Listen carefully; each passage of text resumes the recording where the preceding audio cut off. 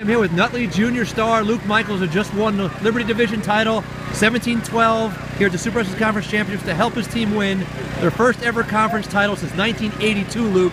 I mean, it's been a long time coming for Nutley.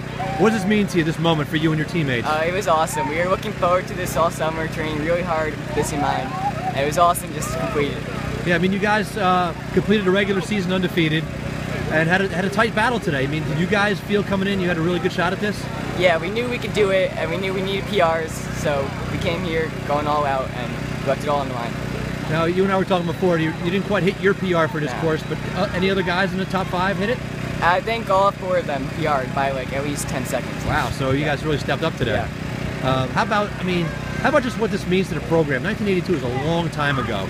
Yeah. How does it feel to just be part of a team that's making a big breakthrough like this, Luke? It's so awesome. Like, we've always dreamed of this, and now that it's coming true, it's amazing. Yeah, awesome. Well, you heard it from Luke Michels, Liberty Division champ, 17-12, helps Nutley win the team title. First ever Conference Division title for Nutley since 1982. Magical season for Nutley.